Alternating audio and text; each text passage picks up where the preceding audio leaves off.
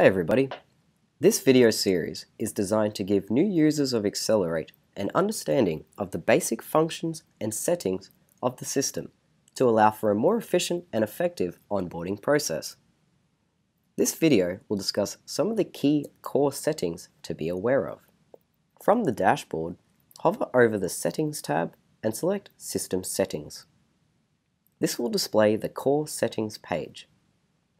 The information for the first 4 fields is automatically generated from the key contact upon account creation, so please ensure that their starter is accurate.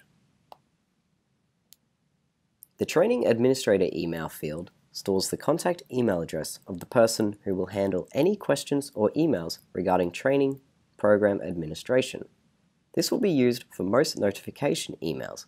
We recommend using a generic email address that is monitored, such as training@aXcelerate.com.au. The Organization Name field stores the name that is used for EVETMIS reporting and can be dynamically included in your templates. If you are an EVETMIS reporting RTO, the organization name that you enter into this field must match the organization name held by your state training authority. If this does not match, you may receive data submission errors or non-payment of claims. When configuring your aXcelerate account, you have the option to change some of the terminology used throughout the system to accommodate the specific terms your organization uses.